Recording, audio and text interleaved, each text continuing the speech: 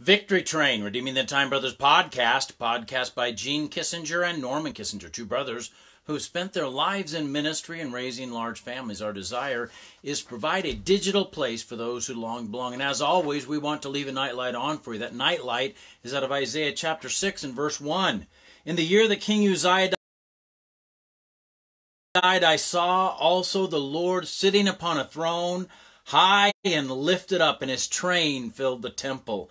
The imagery of this verse is taken from the ancient Near East, and in those countries, Egypt and Assyria, during that time, the kings, the potentates, the monarchs, they had elaborate thrones, massive thrones, high above the people, and they had long flowing robes, and behind those robes was a piece of cloth that was called a train. If you watch any of the royals, and you'll sometimes see them walking with a piece of cloth that's dragging behind the robe, and that's called a train. And the bigger the train, the more victorious you are. And how that got to be was when the Assyrian kings and the Egyptian kings would take over another kingdom and they defeated another king, they would take the defeated king's robes, cut the train off the robe, and have it sewn onto their own. So the more victory that they had, the longer their train was. And here Isaiah is using that imagery about a high throne that is as high as the heavens, and about a train that so fills up the temple.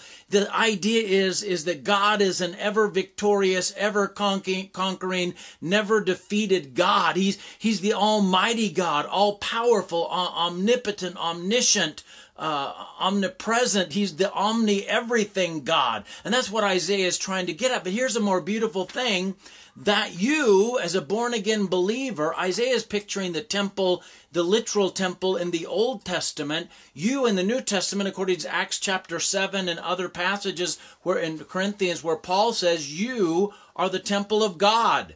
And you know what? His train, his victory fills you. You can move and live in victory because of who God is. Not because of who you are, not because of how strong you are. You can move in victory because of how victorious God is, how great God is, how good God is. So I just want to encourage you to move out of the realm of defeated thinking into the realm of victorious thinking because of the victory train. The train of victory that is in Old Testament book of Isaiah chapter 6 and verse 1 is in you because the Holy Spirit of God indwells you, and the train of victory runs right through the middle of your life. Let's pray. Dear Lord God, I thank you for this night. I thank you for my dear friends. I pray that you would bless them. Help them to rest tonight. Let them rest in the victory that they have in you. Let them rest in the knowledge that you have already conquered death. You've defeated the devil. You now are just waiting for the time to call an end to this mess that is down here and bring us home to heaven to be with you. Watch out over us. Grant us a good night. In Jesus' name, amen. Hey, God bless you. I love you, but Jesus loves you so much more.